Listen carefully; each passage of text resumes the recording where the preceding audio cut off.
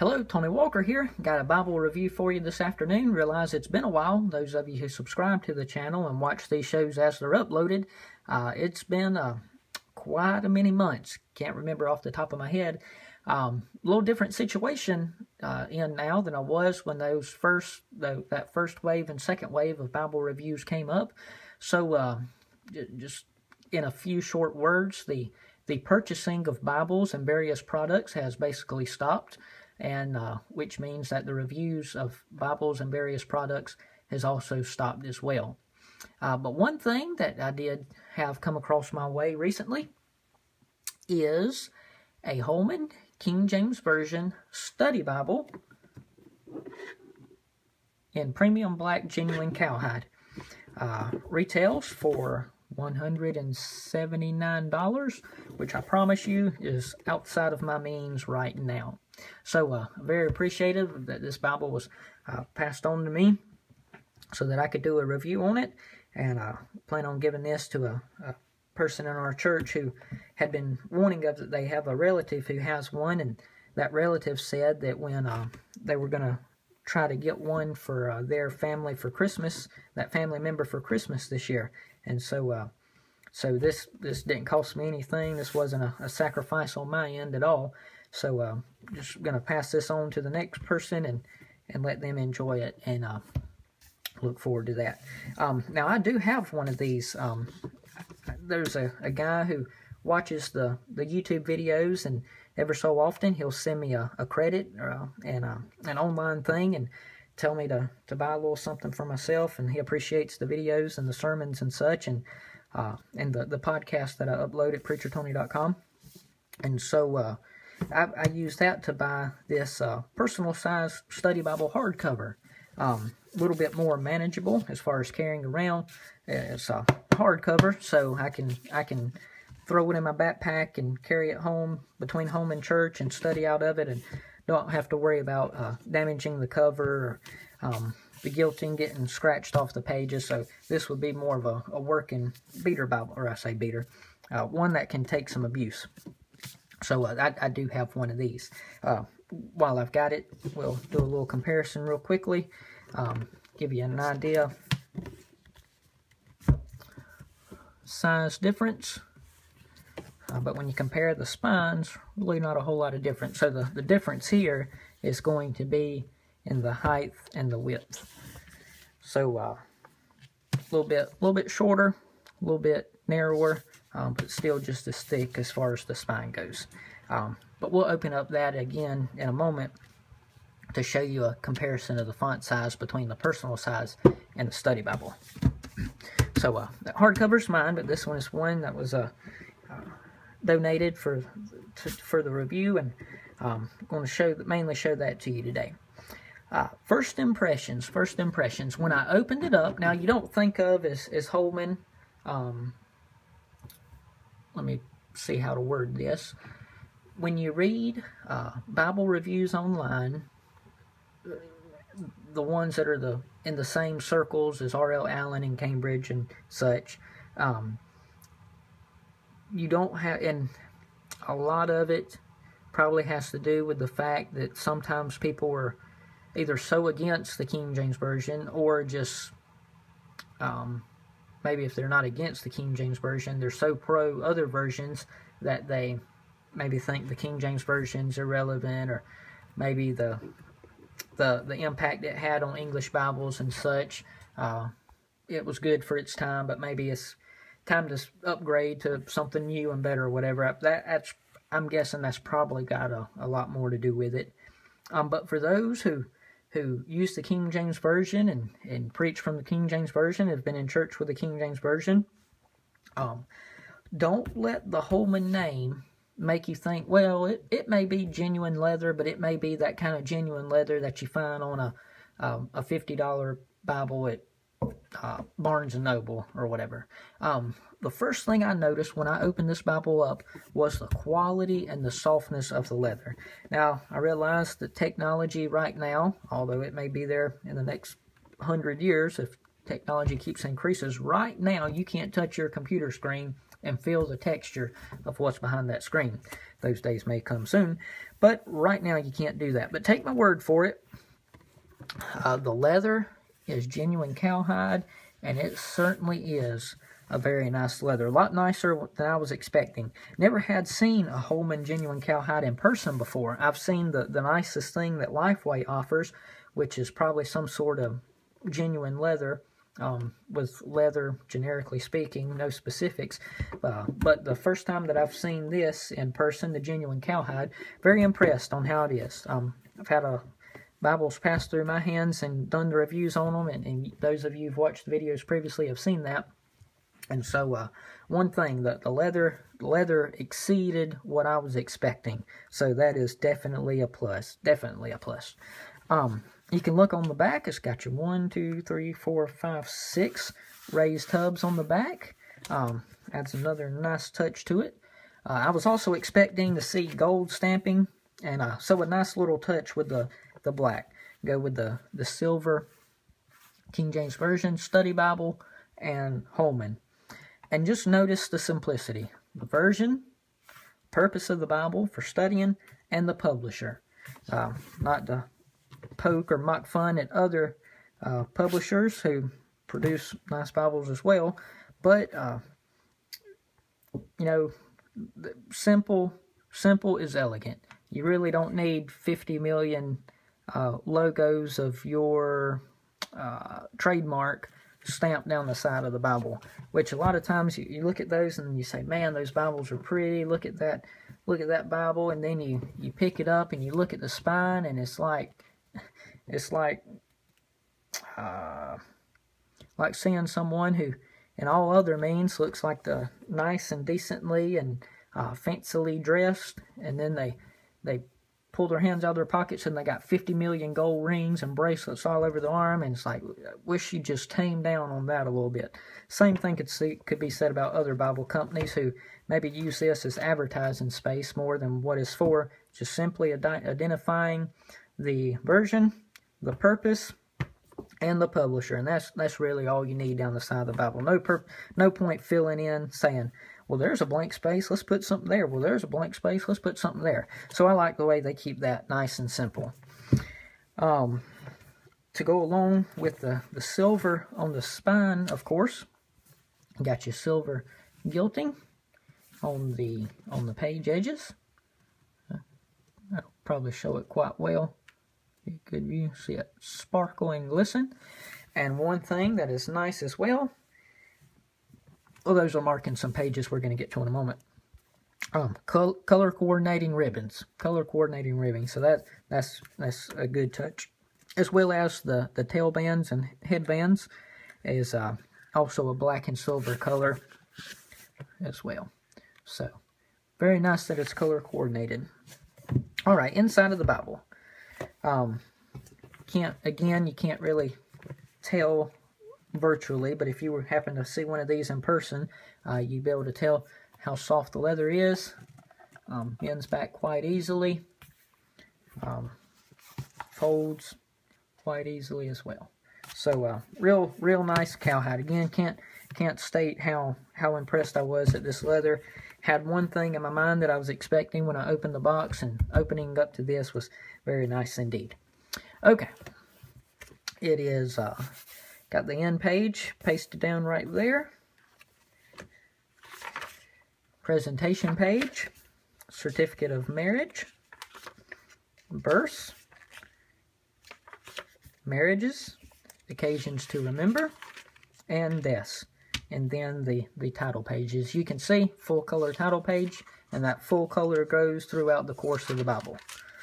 Table of contents. That way you can see if it has a lot in there to meet your needs. Introduction, features, contributors, list of maps, illustrations, and charts, abbreviation used in the KJV Study Bible, God's plan for salvation, steps to a classic, the epistle dedicatory, and the translators to the reader. Very nice. How to read and study the Bible, little essay. The origin, transmission, and canonization of the Old Testament books has a little chart on there. And the origin, transmission, canonization of the New Testament books. And then you go through and it lists the books of the Bible, Old Testament, New Testament. Each book has its own very thorough introduction. Books of the Bible, additional features, table of weights and measures, King's English Glossary, Bible Concordance, daily and 3-year reading plans, and some credits. Okay, introduction to the Holman King James Version Study Bible. Features, and this is typical of a page that you'll find. Going to have your text, a new verse on each line, so it's not a paragraph format. It's not necessarily made for casual reading. It's made more for studying. So if someone says turn to Judges chapter 6 verse 31, you're not looking, there's a paragraph mark, there's a paragraph mark. If it was a paragraph Bible, verse 31 would be somewhere in the middle of this paragraph, which is fine if you're doing normal reading and maybe even talking about it with some people. But if you're quickly transferring yourself from some notes in your notebook over to verse 31, good to have that on each verse on a line by itself so that you can quickly locate it.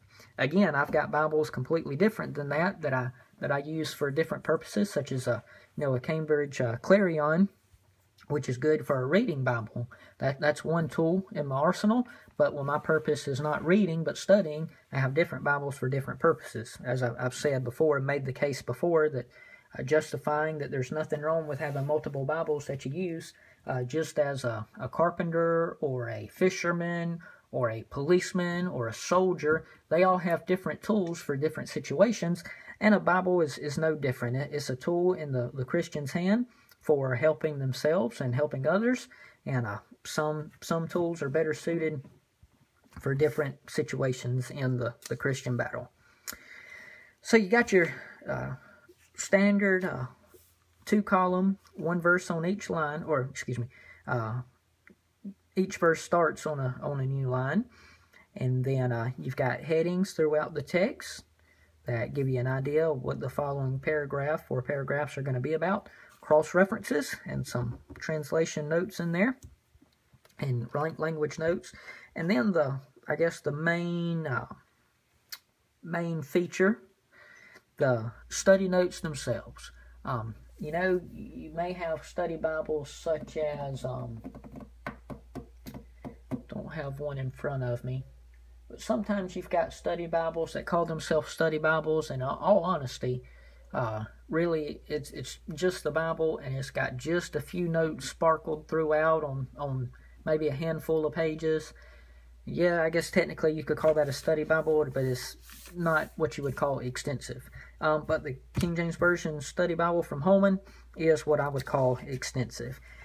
Throughout the Bible and the study notes, you'll have photos put in there, you'll have charts put in there, you'll have illustrations put in there, such as what a house would look like in Israel's time, a little 4-room house, where the animals and such would be. More example of what you might find.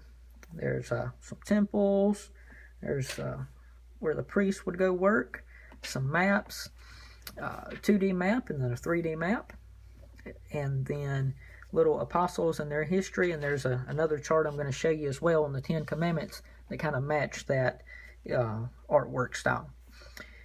Introductions to each book. I'll show you one of those a little bit bigger.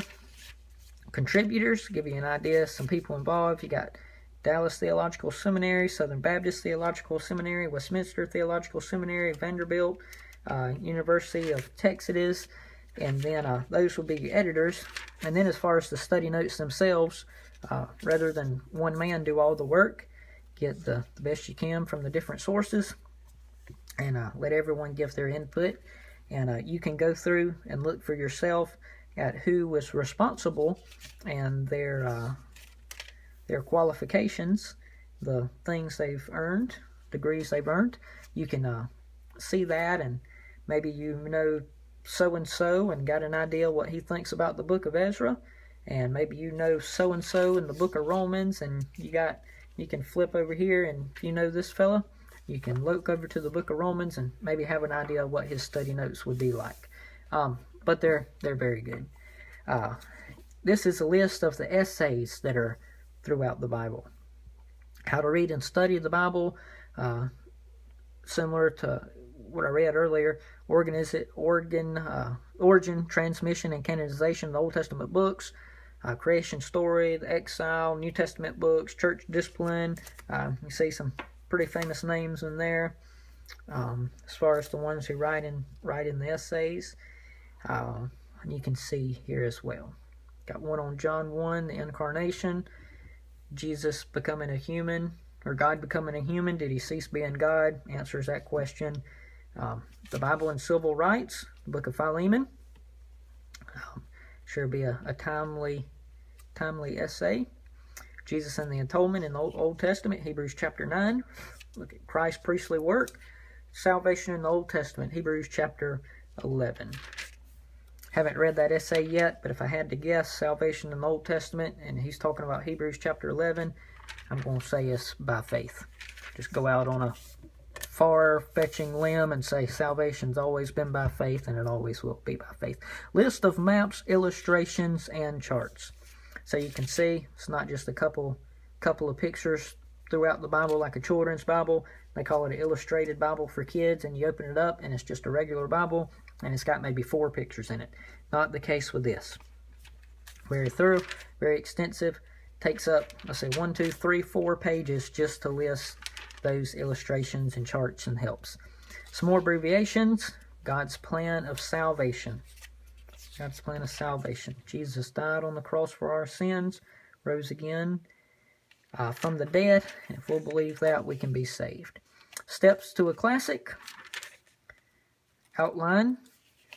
God, the marvelous work of God giving the English-speaking people a Bible they can read and understand, and amazing in the way people these days desire new and desire up-to-date, desires the ever-changing. There's a translation that 400 years later is still holding its own quite well.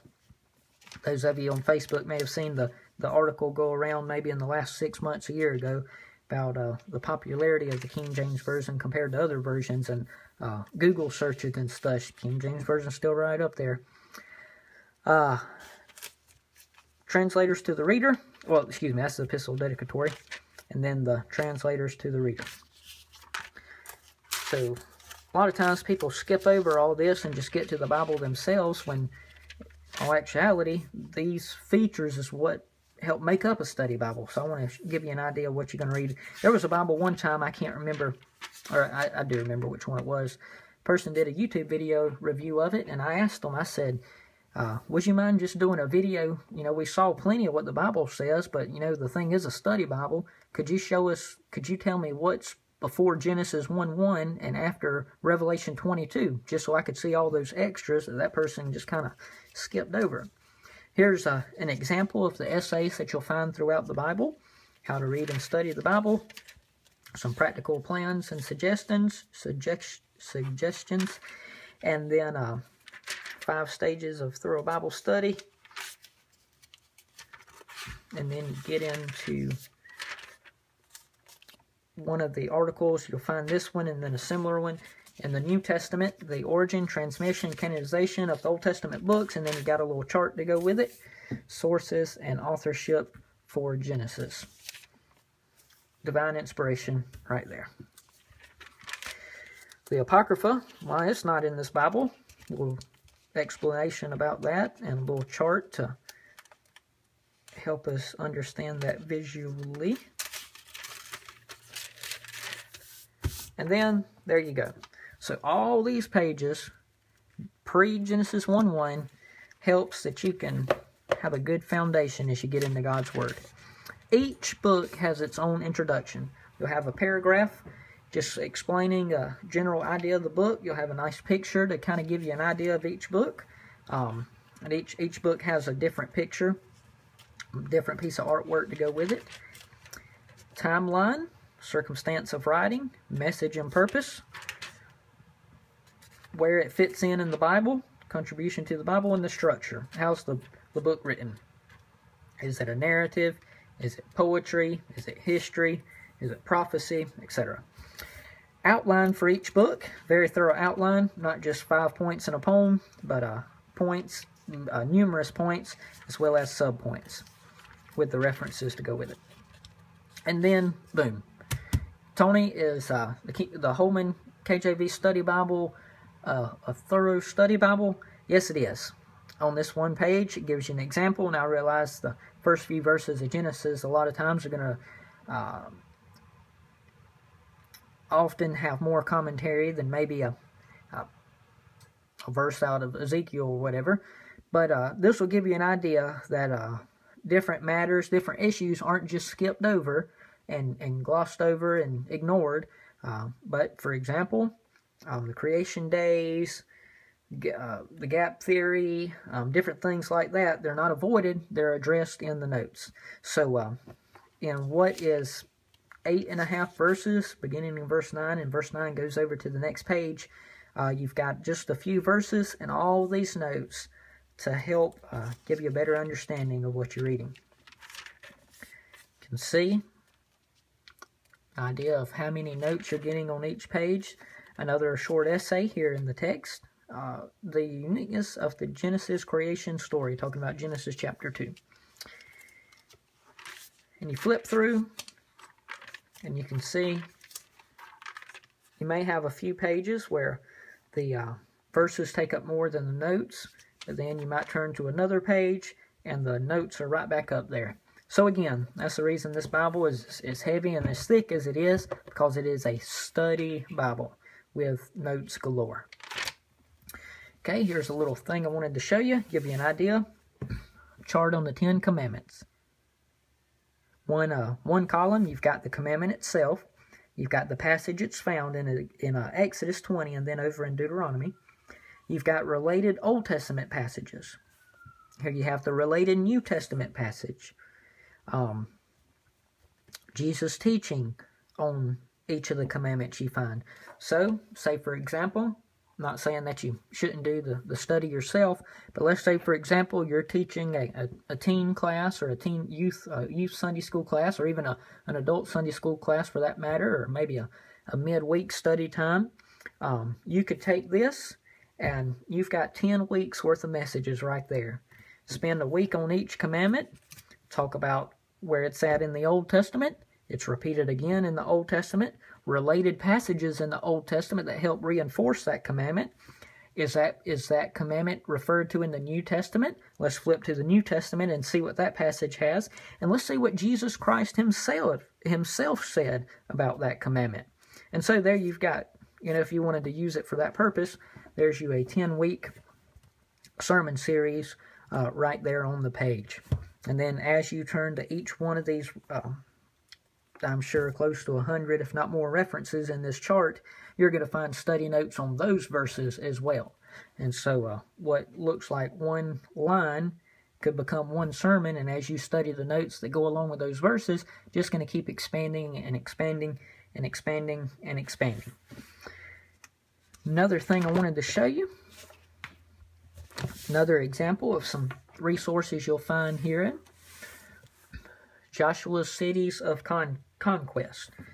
Maybe, or at least if your scholarly level is like mine, nowhere near where it should be, maybe you're a little more familiar with the 10 Commandments, but if you had to, if somebody put a gun to your head and said, okay, list these, may not, in my situation, probably, definitely, not be able to do that. So this breaks down some of the things that you may not be as familiar with. The city, the scripture, was it occupied, and any comments about the battle.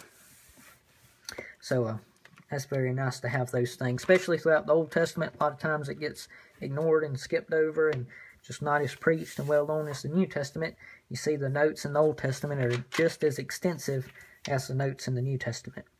Another example of a map you'll find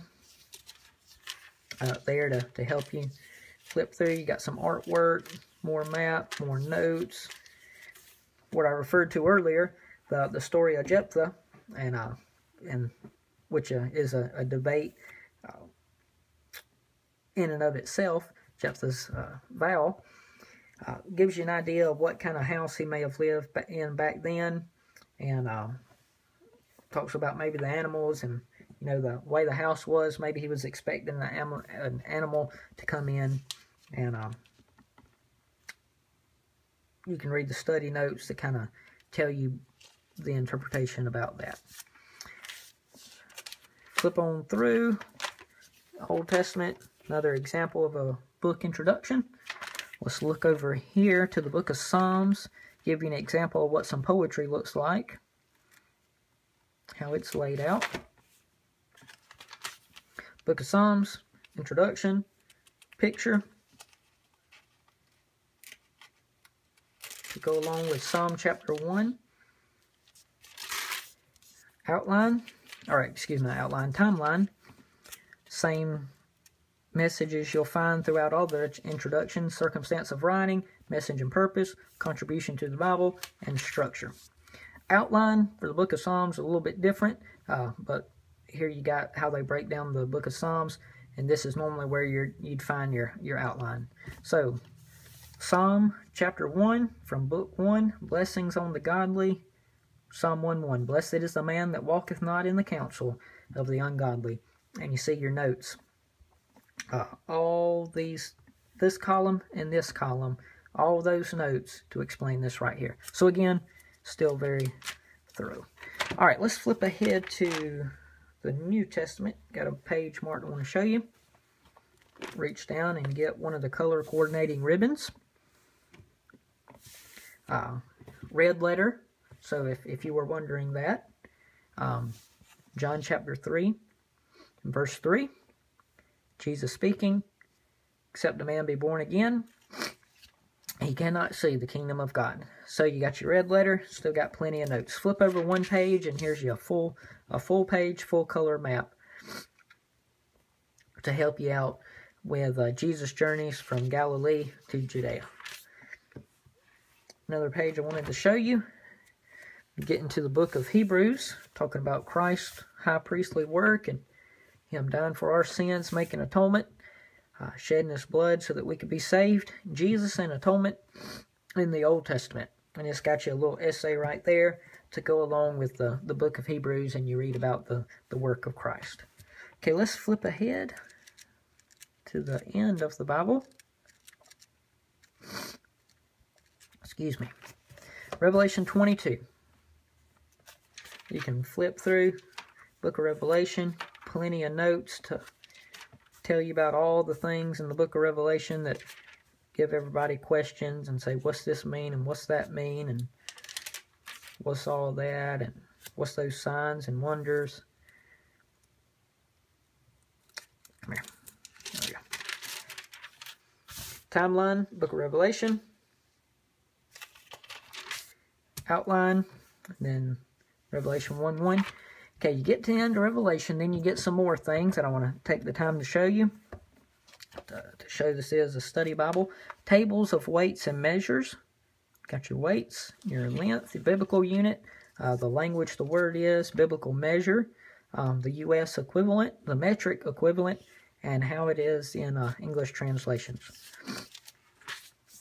Dry measure, liquid measure. King's English, glossary of terms used in the King James Bible. For example, let's look over here.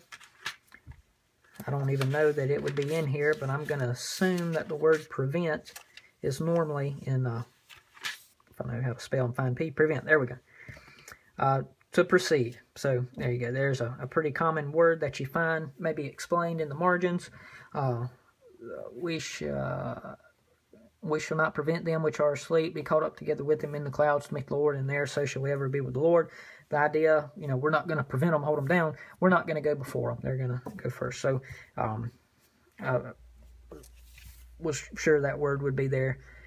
Words like that, for example, words that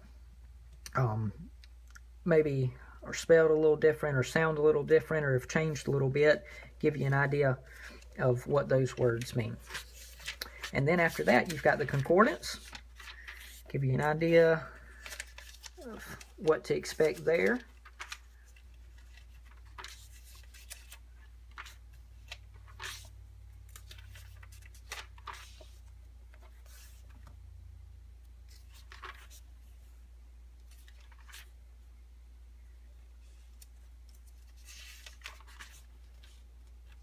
And there you go. There's God. God takes up about 3/4 of a column. God, Godhead, godliness, godly, and God's. So if you've seen the other videos, a lot of times on the concordance we'll flip back and just give you an idea how many entries for God, and there you can find that. And then you get to the end, you've got your reading plans. They give you a 1-year reading plan, read through in a year, and then they also have a 3-year reading plan. 3-year reading plan. A few maps, full color, thick paper, high quality. Tad bit of shine to the page, so make the artwork a little more vibrant. And then you got one blank white page in the back for the end paper, or which is the opposite side of the end paper. And that's pasted down to a genuine cowhide black leather cover. Just for, see, we've already been talking about a half hour. Let's just give you an example what to expect.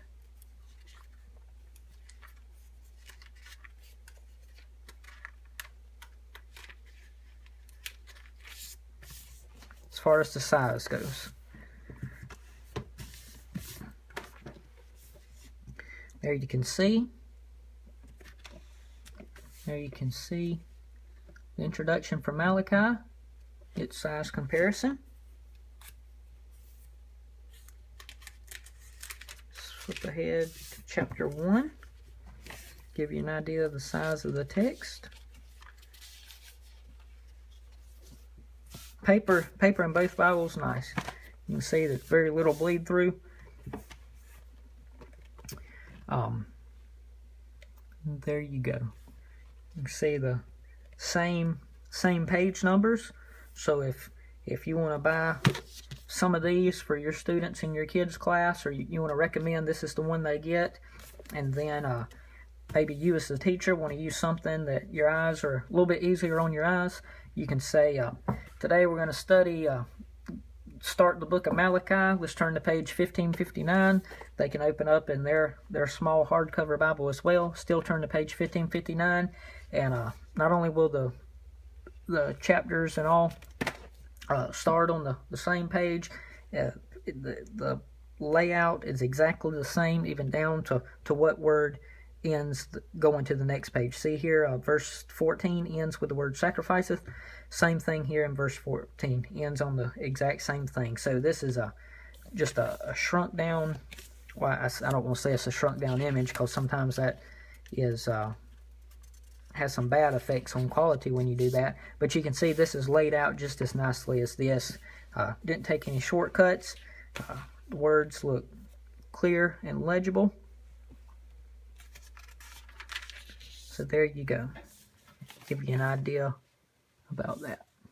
Not a whole lot different as far as the font, a little bit smaller, but just enough where it makes a difference in what you hold in your hand. So again, that's the Holman KJV Study Bible. A couple more Bibles that some of you may be familiar with, just to give you an idea of comparison. Cambridge Wide Margin Bible. You've seen my video on that. So,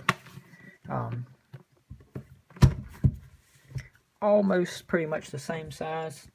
It's Concord Wide Margin, one that a lot of people are familiar with, especially those who watch Bible reviews on YouTube. But as far as the thickness goes, this will show you how much material is actually in this Bible. So those who know that the Cambridge Wide Margin is pretty thick, this will give you an idea how thick this is. And that's not to shy you away from it and knock its size. That's to push you towards it, showing you how much study helps are actually in that Bible. So that's the comparison to the Concord. Another Bible a lot of you are probably familiar with. Little Bible a lot of us carry around, the Pit Minion. Nice little Bible. There's the size. And you can see there. You can see there. A lot more in the one on the left than there is the one on the right.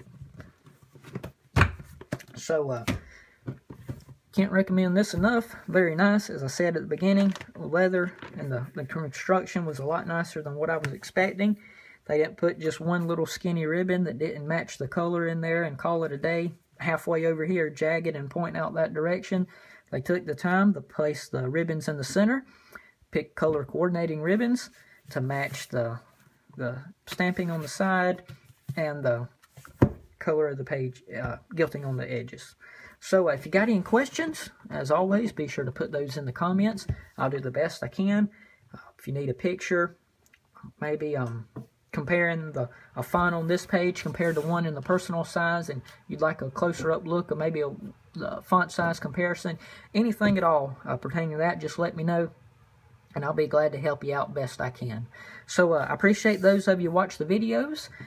Again, the Bible reviews, as well as everything else, pretty much has slowed down drastically in the last half a year or so, but I'm still here, so I appreciate y'all watching the videos and sharing those and passing those along. Take care, have a good day, the Lord bless you.